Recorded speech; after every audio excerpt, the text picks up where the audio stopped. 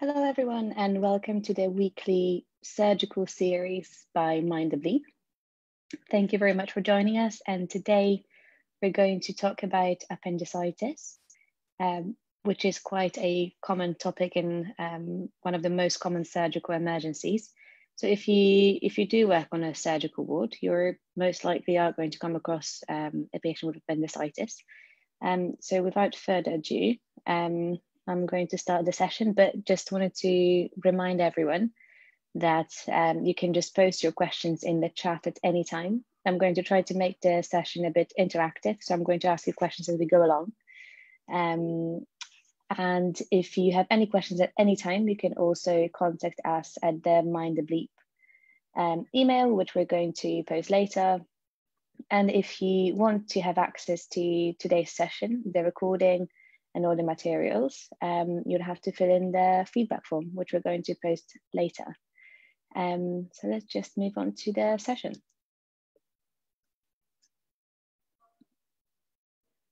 So the key points that I'd like to touch on today is I'd like everyone to understand what the presentation of acute appendicitis is.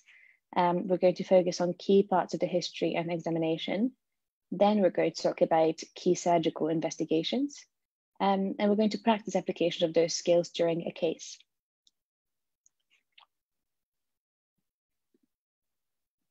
So my name is Sara Jasionowska. I'm an academic FY2 doctor, and I currently work at Mary's doing vascular surgery. And my interests, apart from vascular surgery, include plastics and teaching and research. So the case for today, you have to bear in mind that you're going to be the surgical FY1 on take, and you're going to be clerking a patient. So the patient that comes through the door and you have to assess, her name is Rose. She's a 21-year-old female. She has no past medical history. She presents with nausea and vomiting, which started this morning. She's unable to eat. And the first symptom that she's noticed was that generalized abdominal pain, which started 2 days ago and now has moved to right iliac fossa. She also complains of some diarrhea and she feels hot and sweaty. So I would like you to think about potential differentials. So what are some possible pathologies here? You can pop your answers in the question box. If you can just think about what could be, apart from the appendicitis, which is the topic of this conversation, if you could think about what other diseases or what other problems Rosie might have. And I'm going to try and look up the chat box.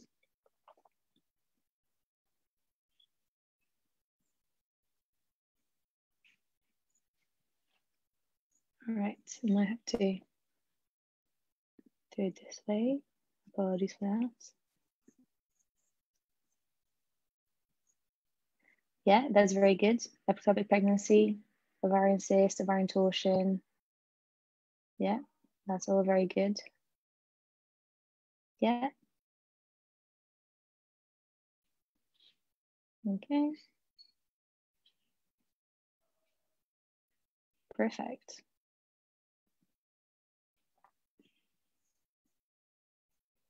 Okay.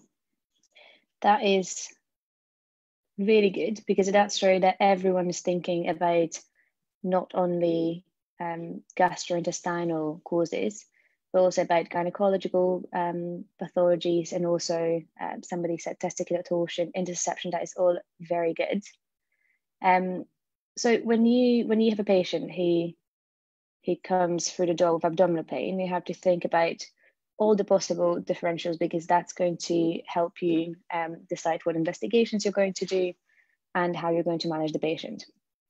So the way we're going to approach this case, we usually use the mnemonic sample when we're taking the history. So we have to know what the signs and symptoms are. We need to know if the patient has any allergies, what medications they're taking. We need to know what the relevant past medical history is. We want to know, because they might need a surgery, when was the last time they had anything to eat. But also for females, we want to know when their last menstrual period was. We need to examine the patient. So we're going to do the ATE examination for Rosie, and we're going to do the investigations, which I'm going to go through in a second. But those are going to consist of bedside, bloods, radiology. So moving to our differentials. You have identified them very correctly. So there is one way of looking at them is to group them into anatomical systems or body systems. So the gastrointestinal causes, as you rightly said, could be the inflammatory bowel disease, Meckel's diverticulum, gastroenteritis. It could be testicular torsion if we're thinking about urological causes, epididymitis or UTI. Some gynecological pathologies could include ovarian cyst rupture, ectopic, or pelvic inflammatory disease. So this is why it's very important, as we're going to touch on in a second, that for all females, we have to do a pregnancy test. Another cause could be mesenteric adenitis, and that's usually seen in children and usually is preceded by sore throat. And usually the treatment is conservative, so it's quite an important differential. Acute appendicitis, as we're going to talk about in more detail, and a DKA is quite an important thing to bear in mind, because appendicitis is most common in people in second to third decade of life, sometimes first to third decade of life, depending on the source. And it can present very similar to DKA. So this is why it's very important, as I'm going to touch on in a second, that we do the blood glucose level for the patients who come in complaining of abdominal pain and vomiting.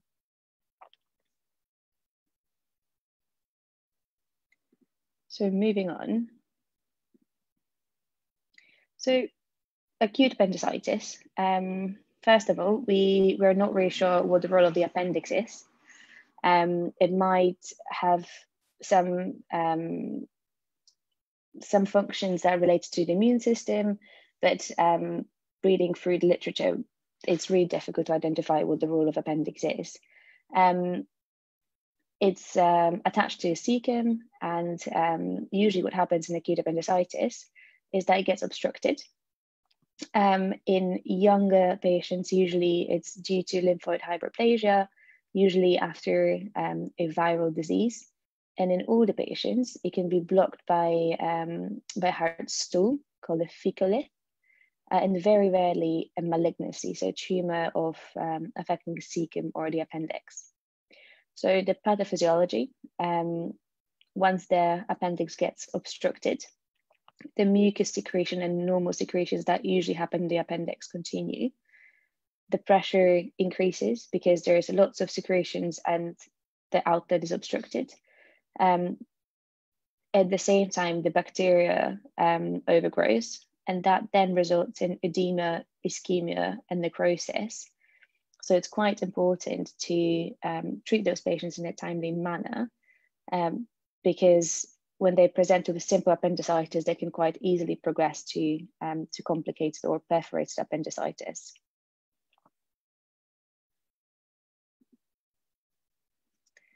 So the pain in appendicitis, I think majority of you would have heard about the migratory pain. So I just wanted to explain a little bit of what's the reasoning behind it and why the pain starts in the center of the abdomen and then moves. So the appendix is derived from the midgut in the embryo, and the midgut is there are visceral afferent pain fibers which are associated with structures derived from the midgut, which will localize the pain to a T10 dermatome.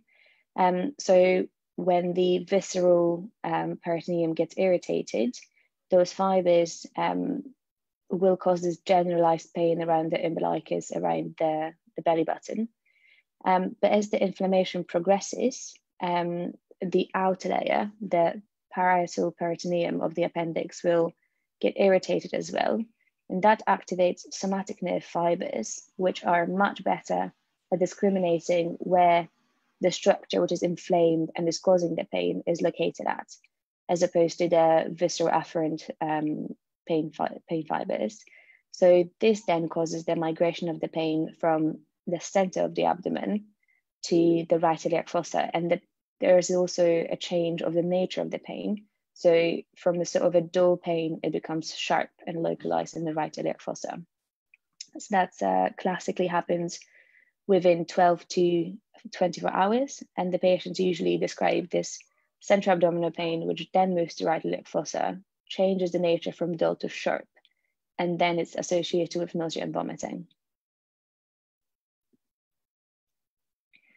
So when the pain localizes to right iliac fossa, it migrates to the point which is called the McBurney's point.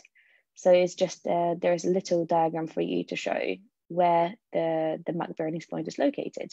So it's 2/3 of the way from the umbilicus to the anterior superior iliac spine.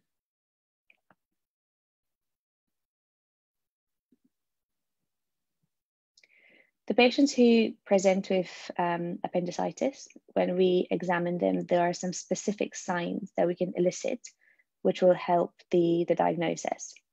So the main signs that we are looking for are illustrated in here. So a Sara sign is characteristic for the retrocecal appendicitis. So it's the appendix in the retrocecal, so behind the cecum position, which, by the way, is the most common location of the appendix. So this appendix behind the cecum is irritating the adjacent psoas major muscle. So when we're stretching the psoas major muscle by extending the leg, this will cause the patient a great deal of pain. Moving on, at the bottom, the obturator sign. Again, we can elicit pain and discomfort in the patient who has appendicitis by rotating a flexed thigh internally. And that again will cause irritation of the surrounding structures because of stretching the muscles. And there's a lot of inflammation and a lot of edema, and that causes irritation of the surrounding structures. The Ropsing sign, that's elicited when we press or when we palpate the left iliac fossa. That causes increased pressure in the entirety of the gut, and it will elicit the pain in the right iliac fossa. So even though the appendix, as hopefully everybody knows most of the time, is on the right-hand side, palpating of the left side will cause the pain on the right because of this increased back pressure in the gut caused by the palpation. And lastly, the McBurney sign is the pain that localized to the right iliac fossa. So the classical point where the pain in appendicitis is felt.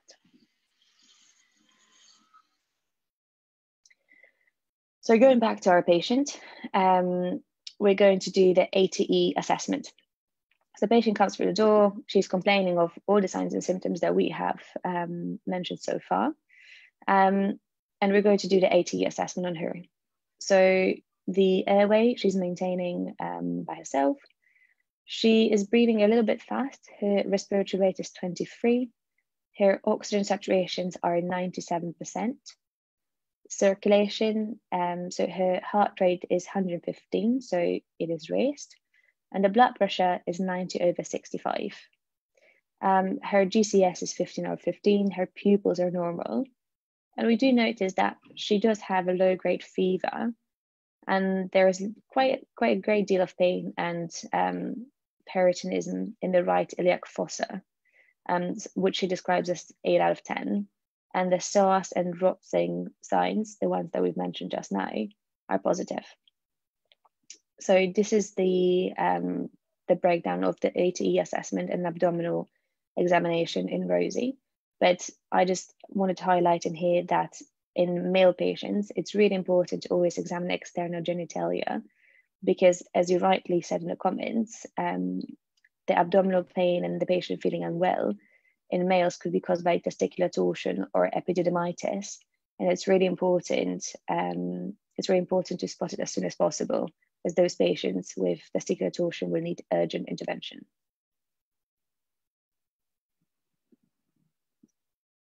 So with the patient who presents with abdominal pain and vomiting, there are some red flags that we need to look out for.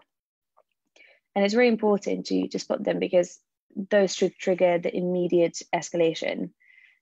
So when you're clerking the patient, when you're examining them and they have involuntary guarding, they're rigid and it's really difficult for them to move because it causes them a lot of pain, you should suspect that the patient, if you're suspecting appendicitis, you should suspect that it could have perforated, or it's not just a straightforward simple appendicitis and there is a contamination of the entire abdomen and irritation to the peritoneum, and that's not a good sign.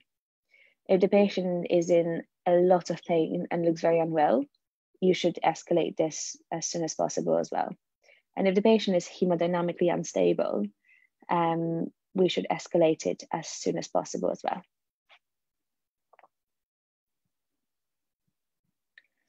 So with Rosie, she is tachycardic and her blood pressure is a bit too low for us to be content with. So in this case, we will have to escalate to the senior as soon as possible and act on anything that we find in the ATE assessment. So most likely we're going to start with giving her some IV fluid boluses, and we're going to escalate to a senior. But assuming that we're waiting for a senior and we now have to order some investigations, let's think about what investigation would be relevant in here. So if you could think about some bedside investigations, some bloods that will be relevant, and some radiological tests that could be relevant in this scenario. And if you could please put them in the chat section.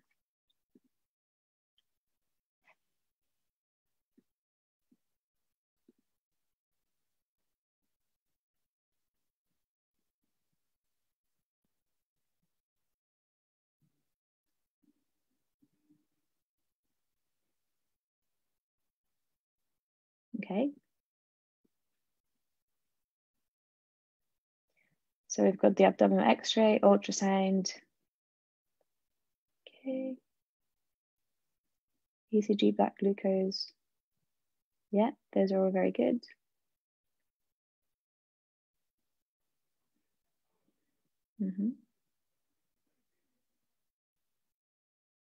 Yeah, that's very good, the beta HCG.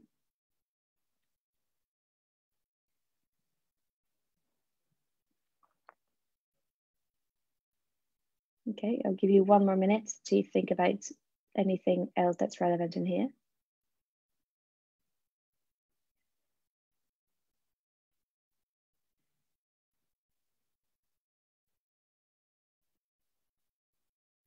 All right, perfect. Well, I hope that all this knowledge is coming from our previous sessions, because you guys got it, and it's quite spot on. I'm just going to try to go through those investigations systematically. So going from bedside, moving to bloods, and then radiology, and try to justify why we're doing each of them. All right, so the bedside investigations, as some people have mentioned in the answers, we're going to do an ECG, as we do for every patient who comes through the door, especially for unwell patients. And also Rosie is tachycardic, so we have to do the ECG. We're going to do a COVID test because most likely she's going to get admitted, so that's one of the reasons, but also because we know that COVID has some not very classical presentation, so we're just going to do it because we're going to keep it on the list of our differentials. We're going to do the urine dip, urine pregnancy test, and blood glucose. Now, the urine dip is important because it's going to help us rule out some of the pathologies. So if we're thinking about kidney stones as our differential, the patient is likely to have some blood on their urine dip. If we're thinking about UTI, the nitrates and leukocytes are going to be raised. But in the patients with appendicitis, the leukocytes can still be slightly raised, especially if the appendix is lying on the top of the bladder. So that's quite important to keep in mind. So if the leukocytes are just slightly raised, we shouldn't jump to the conclusion and think that's UTI. It can still be appendicitis. The urine pregnancy test, very important in females, because that's going to change our management altogether if we think that it's the ectopic pregnancy causing the symptoms, or is it regular pregnancy causing the symptoms. And also we need to know that, because if we're thinking about giving the patient any medication, especially antibiotics, if we're thinking about doing any scans, we really do need to know if the patient is pregnant. And the blood glucose is quite important because of two things.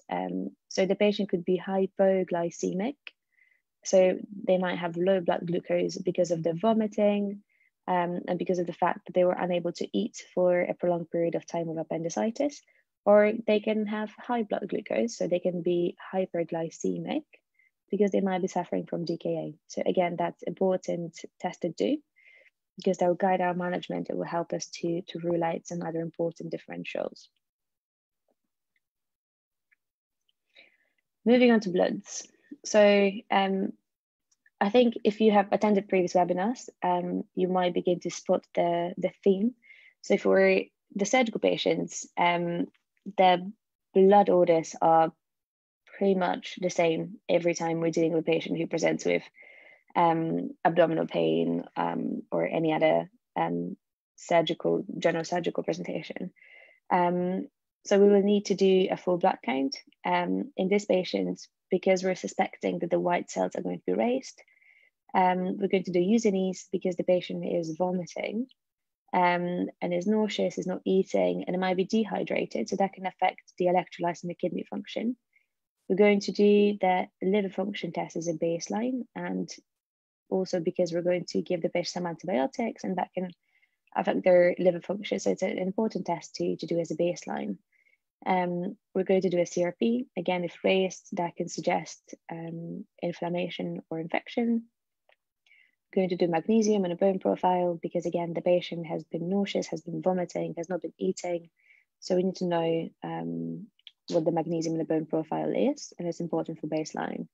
We're going to do amylase because the patient with abdominal pain and the pain which is quite significant, we have to remember about pancreatitis. So amylase is going to be an adjunct in trying to rule out pancreatitis, because sometimes, again, the pain in appendicitis may be fully localized. So it's an important test to do, and also be raised if there is a perforation of any organ in the abdomen.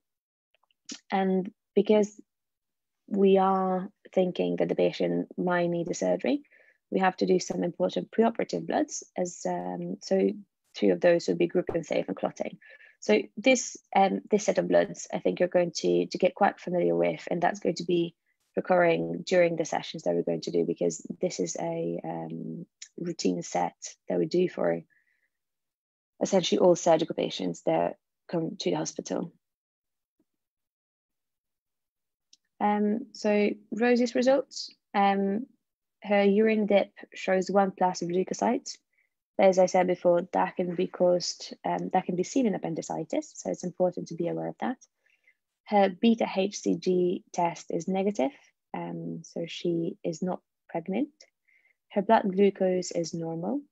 Her hemoglobin is normal. White cells are quite significantly raised at 16.6, as is the CRP at 70.2. Her amylase is 67, which is within the normal limit, and Jasionowska and LFTs are normal. So again, she does have symptoms which are suggestive of appendicitis. Her white cells and CRP are raised, which again is seen in appendicitis. She has a fever, and her urine dip shows 1+ of leukocytes, which again can be used as an adjunct to diagnose appendicitis.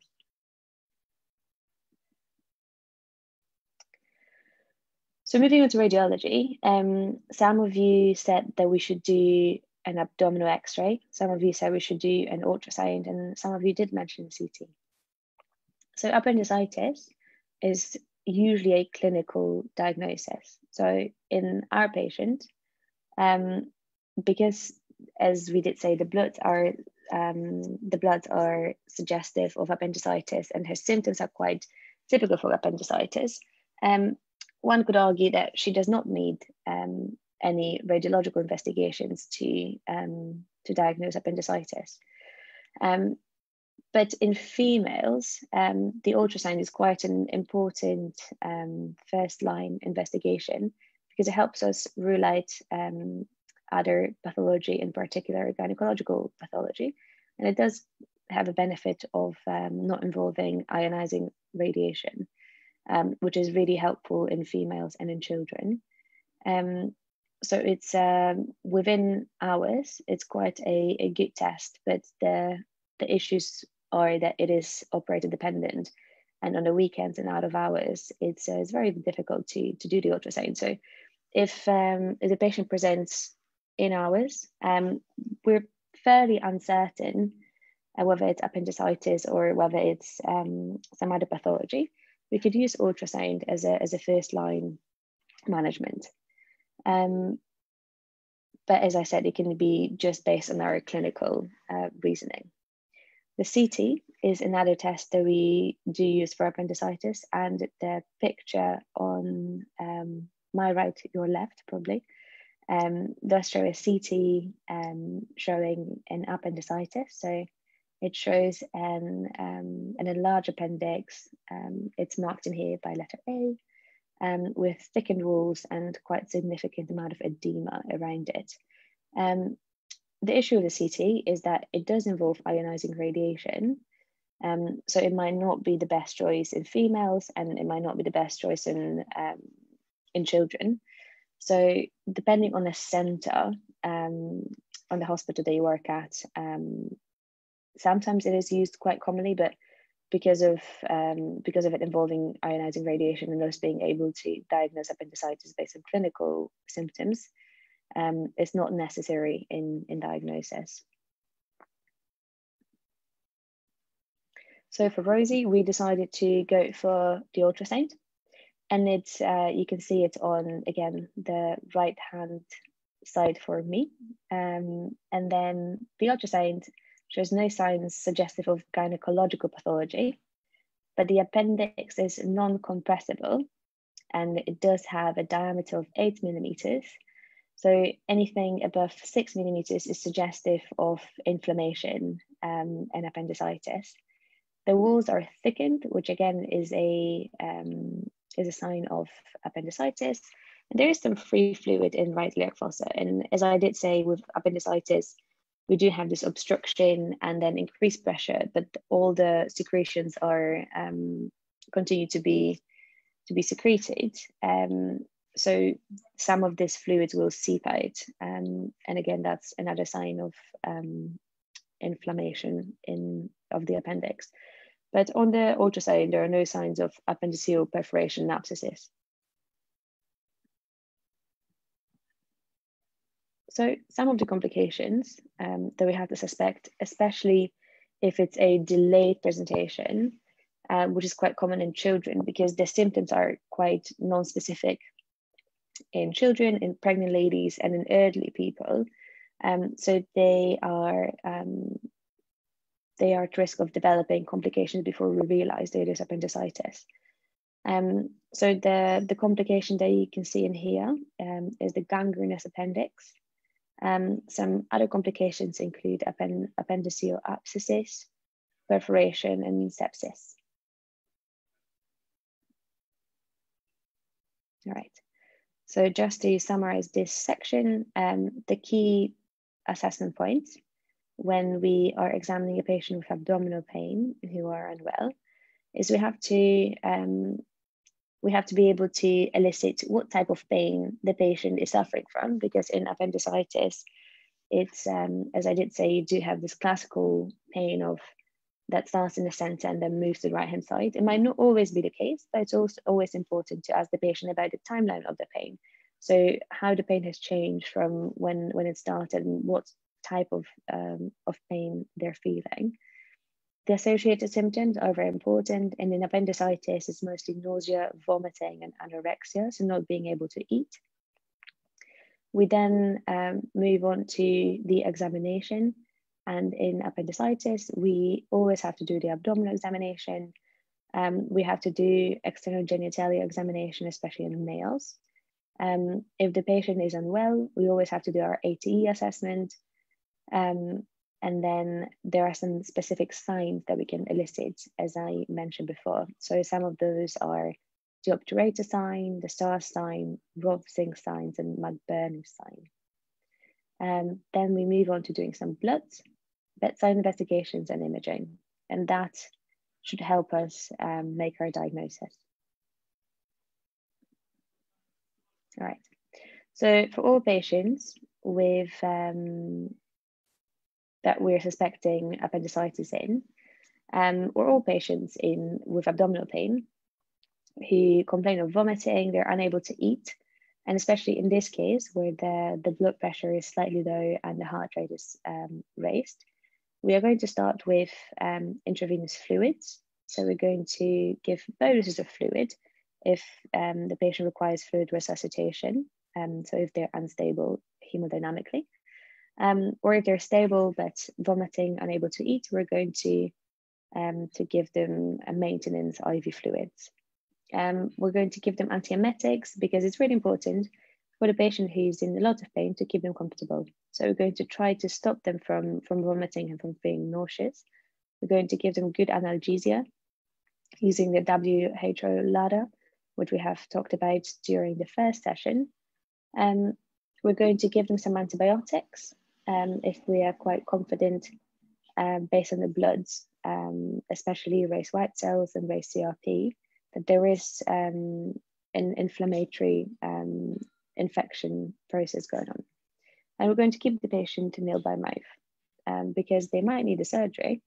And for the patient to be able to go to surgery, they have to not eat anything for at least 6 hours and not drink anything for 2 hours.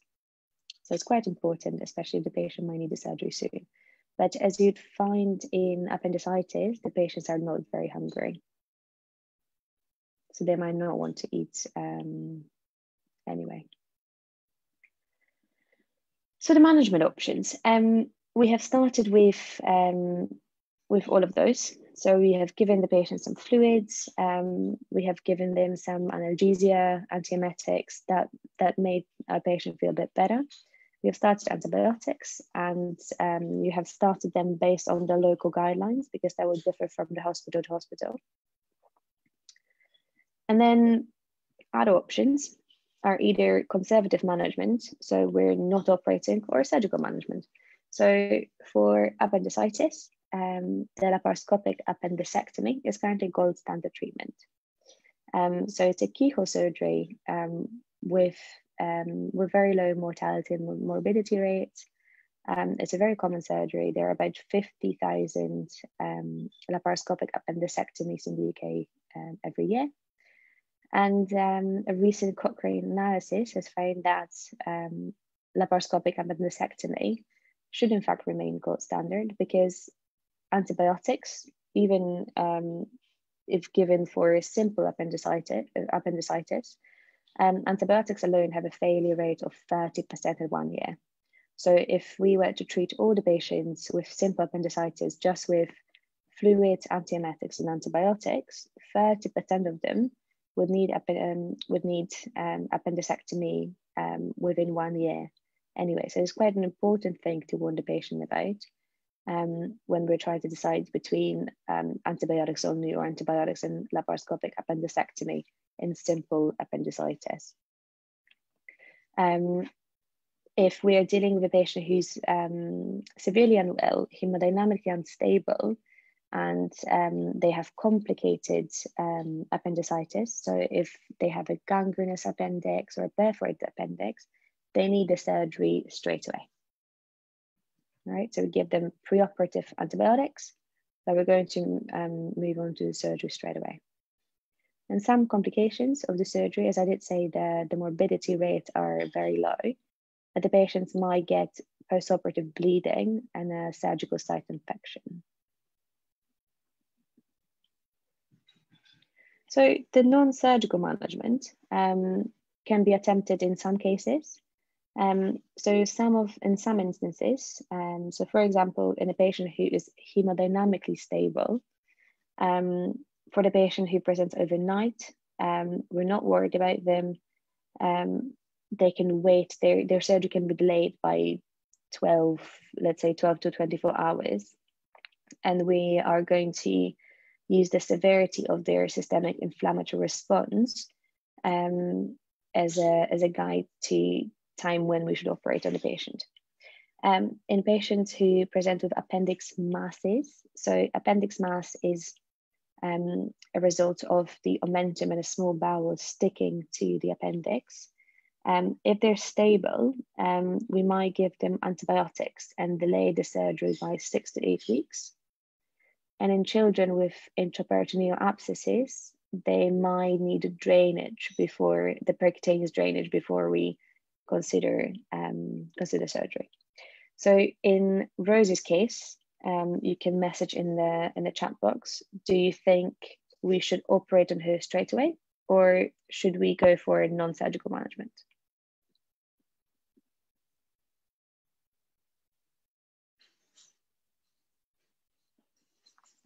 You can just answer nay.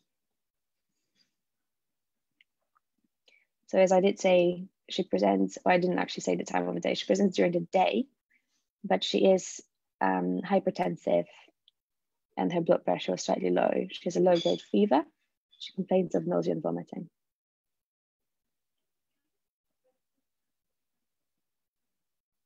All right, I feel like there are lots of budding surgeons there. Everyone wants to operate. All right, so we have one non-surgical.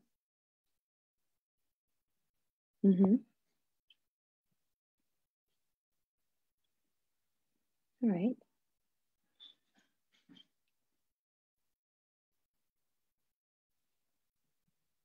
All right.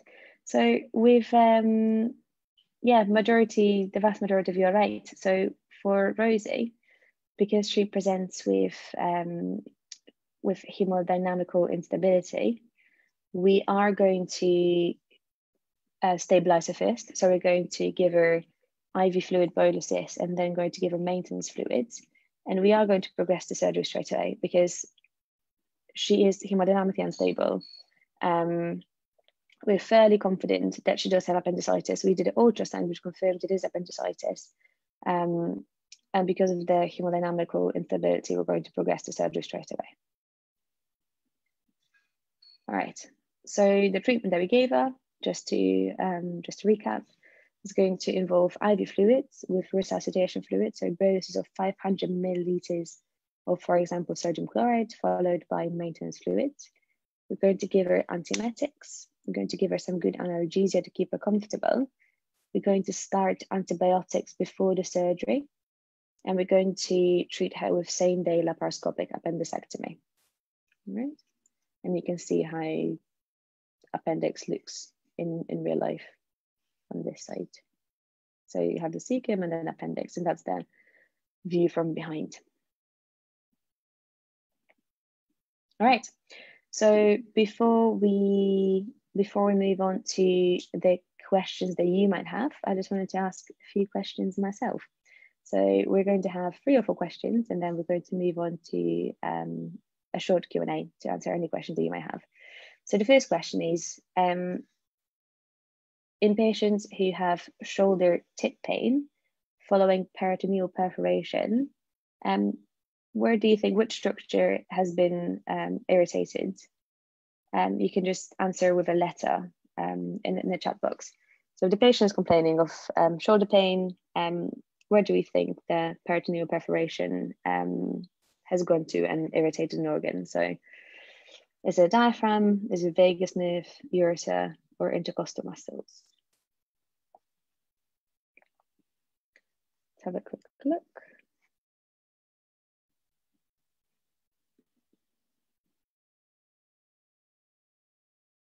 Guys are smashing it. Yeah, so the answer is going to be A, because of the referred pain.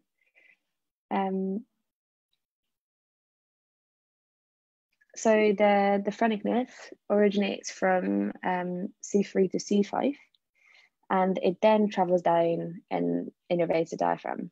So if there is a peritoneal perforation which irritates the diaphragm, that will cause referred pain to usually shoulder tip, unilaterally or on both sides. So that's quite important. If that's another sign that we can use to decide if it's simple or complicated appendicitis. If the patient is complaining of shoulder tip pain, there most likely is a perforation that's irritating the diaphragm. Where is the McBurney's point? So you have 4 answers. And again, just post the answer in the chat.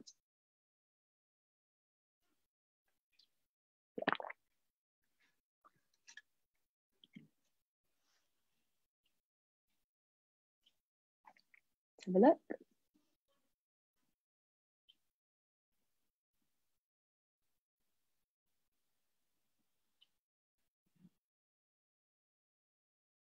Oh,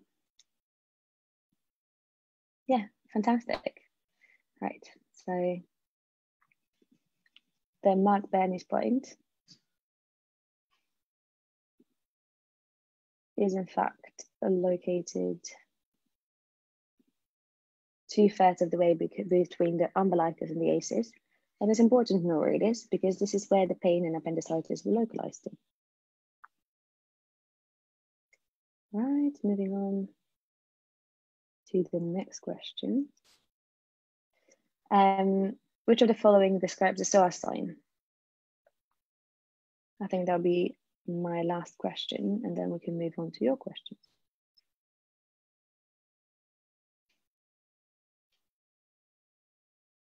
Right, let's have a look. What do you think?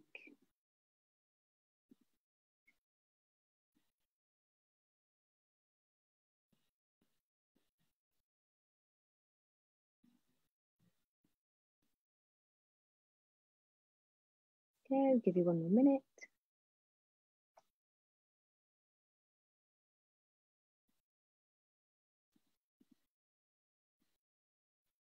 Fantastic. All right. So the answer is B, because the psoas sign is elicited when we extend the right hip, because that will stretch the psoas major muscle. And if there is an inflammation and loads of infection in the appendix, which is very close to the psoas major, that will elicit pain when we extend the hip. Right. So just to summarize what we spoke about today, appendicitis is one of the most common surgical emergencies. So if you're working on a surgical ward, most likely you're going to see many patients with appendicitis coming through the doors. The presentation, one of the most common symptoms are described as a Murphy's triad. So that's nausea and vomiting, low-grade fever, and right iliac fossa pain. But we do know that the pain classically starts in the umbilicus and then moves to right iliac fossa pain. We always have to remember to do pregnancy tests in females of childbearing age. We always have to examine external genitalia in males because we are worried about testicular torsion and epididymitis. Appendicitis remains mostly a clinical diagnosis, but there are some adjuncts that we can use. So there are some blood tests that can help us make a diagnosis. We can use ultrasound, and in some cases we can use a CT. The management, so as a junior doctor, when you're suspecting appendicitis, it's really important to remember that we need to stabilize the patient based on our A to E assessment. We have to give them maintenance fluids and keep them nil by mouth. We have to give them antiemetics and analgesia to keep them comfortable. All of those things sound like very simple things to do, but it does make a lot of difference for a patient when they're coming in with severe pain and they're severely unwell. If we can make their symptoms a bit better, it does improve their experience, and it just improves their well-being. So it's really important to remember about that. And this is something that you as a junior doctor are more than capable of doing. And as a rule of thumb, if the patient's unstable, they need urgent surgery. And in some cases that we talk about, the surgery can be delayed. right? So I just wanted to remind everyone that those free surgical webinars are held weekly. So please join us for the sessions in the future. And please visit Mind the Bleep website. So it's mindthebleep.com/surgery to access articles on all the sessions and all the other articles. So for this session, the article is going to be uploaded very shortly, and you can just use it to recap everything that we spoke about. And you can use it as a cheat sheet when you are actually seeing patients on a surgical take to know what to do and how to assess the patient. And if you'd like to join us next week, this session is going to be on surgical causes of jaundice. This session is recorded. Let me just move myself up. This session is recorded, but if you want to access the recording and the written content, and if you want to learn more from us, we'd like you to fill in the feedback form just by scanning this QR code, and that's going to give you access to all the recorded material. But more importantly, it's going to give us loads of tips on what we can do to improve the sessions, to make sure that that you get all the information that you need to be a better doctor and feel more confident. And if you do fill in the feedback, you're going to get a certificate for attendance, which is useful for your portfolios. So I'm just going to, if you, for the next couple of minutes, post any questions that you might have in the chat box. I'm going to answer them in a second. If you don't feel like asking questions now, you can always just contact us at webinars@mindthebleep.com. So what I need you to do now, if you have any questions, post them in the chat box. And please scan the QR code to fill in the feedback form. So I'll leave the feedback form for you to scan, just to make sure everyone has access to it. And then I'll give you a couple of minutes, and then we move on to answering any questions you might have.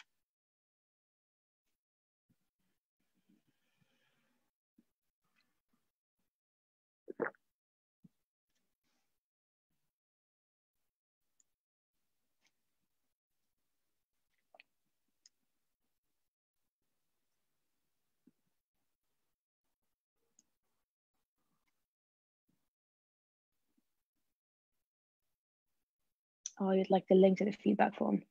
Give me 1 second.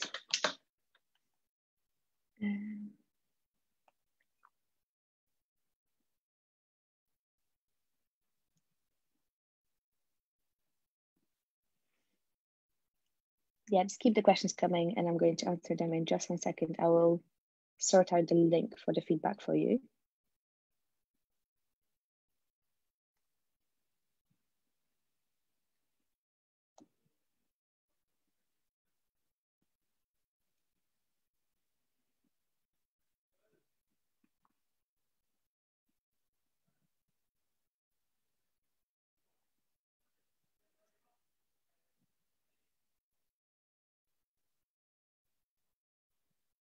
Right, let me just post the link. Give me just 1 second.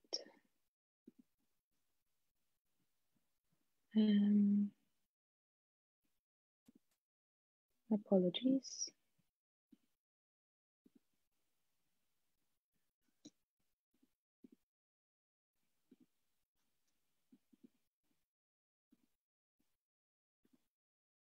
All right, so here's the link for the feedback. Please fill it in, because it's really, really important for us.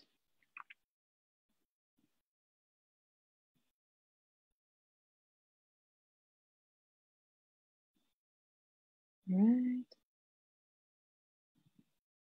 Okay, so please fill in the feedback form. And now going through the questions. The first one is, can appendectomy be done with a pregnant woman? I think it's a very, very good question, and very technically difficult. So it can be done on a pregnant woman, but it's not done laparoscopically. It has to be done via an open incision. And the care has to be taken to not breach the womb barrier. But actually, reading through the literature, the appendicitis in general in pregnancy is seems to be less common than in the general population, and the risk is lowest in the third trimester. But if we are doing appendicectomy on a pregnant lady, it does have to be via an open incision. All right, so the next question is, when is the best time to give the antibiotics for appendicitis? So somebody here suggested 30 minutes prior to surgery, an hour, or once the diagnosis has been established. So I think the simplest answer is once diagnosis has been established, because there might be some delay with going to surgery because of loads of reasons, including just ordering the theatre slot and etc. Or the patient might have had some water and then we have to wait for longer.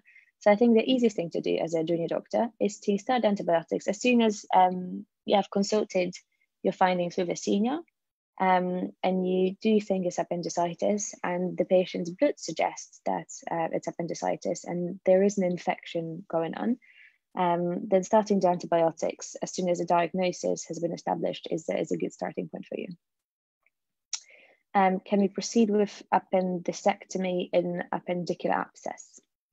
So it depends on the patient's state.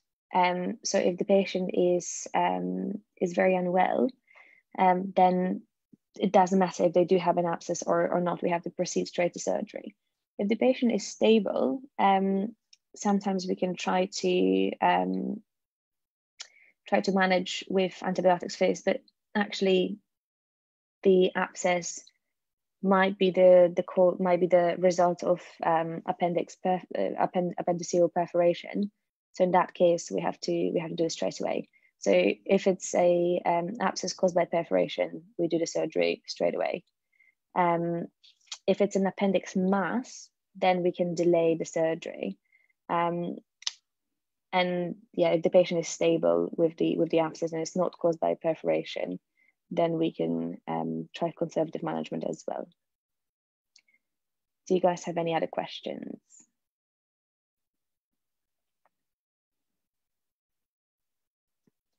As I did say, if you have any questions at any point, you can always contact us. Should I give you one more minute? Please make sure you fill in the feedback form. And if there are no other questions, all right, so is it okay to give pain relief if we're considering the patient is suffering from, is AP appendicitis in this question? I think it's always a good idea to give patient a pain relief. If the patient's in pain, we have to make them feel more comfortable. What antiemetics would you give to this patient? Well, that depends on usually depends on the trust that you work at. When you do a surgical job, everyone kind of has their favorite antiemetic. So some of the antiemetics that you can give is cyclizine or ondansetron, metoclopramide. So all of those are good first-line options. And depending on how the patient is feeling, you can give them orally or IV. With morphine, alluring to, so the last question is, should we avoid morphine? We should use the WHO ladder to manage the pain. So we wouldn't start with morphine. I don't think that based on any literature, there is a one single best pain medication for appendicitis. But we should use the WHO ladder. So try simple analgesia like paracetamol, and then try to move up the ladder if it's not working. I certainly would not start with morphine straight away, because that's at the top of your ladder, and you have loads of other options before. I hope that answers all the questions that you have. at the moment. The antibiotics. We follow trust guidelines for antibiotics. So when you start working in the hospital, every trust has their own trust guidelines. So, for example, in the trust that I used to work at, we would give patients Carmoxiclav, but that's not a hard and fast rule, and that will depend on the trust that you're working at. So it's always very important when you start working somewhere to look on the intranet, or there are always usually apps that you can use, which have trust guidelines on it, and it will have specific guidance for specific disease, so like a micro guide or RX guidelines, but that again will differ from trust to trust. All right, thank you very much, guys, for your time. I hope that was useful, and I hope that will make you feel a bit more comfortable when you have to deal with a patient who has appendicitis yourself. And if you do work in a hospital, it's really cool to go and see the surgery, because that helps you understand the disease a bit better, and then helps you to anticipate what a complication the patients might have. Oh no, not able to fill in the feedback form. Let me repost. It's really important.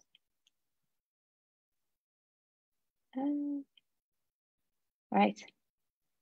So if the QR code didn't work, there is a link again. So I'm going to leave you to it, and the link is going to be available when I stop the session. So I hope everyone has a lovely evening, and we'll see you next week for the session on jaundice.